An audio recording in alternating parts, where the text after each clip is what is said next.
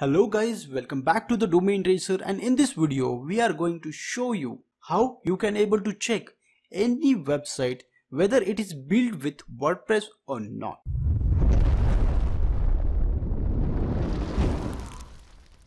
And here we are showing you two different methods. First, with the help of online tool, and second one you can able to check yourself with the help of source code. So let's begin.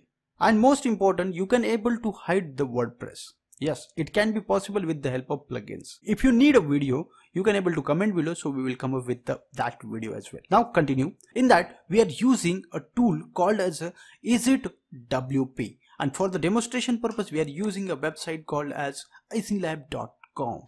Check and we will see this.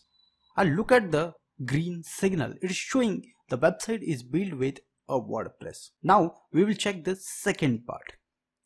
We will use a new website in video.io. Let's see. You can see that this website is not built with a word. So now we will move to the second steps.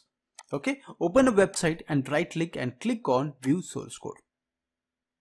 If you enter Ctrl+F and enter WP hyphen then include, you can able to see that there are a lot of results are getting found in the source code. That means this website has a WordPress, and the most important one is remaining. You can able to still hide your WordPress. It is the most important, because if you hide your WordPress, the chances of getting hacked a website is reduced by 45%. To hide the website, we had found a tool called as hidemywp.net.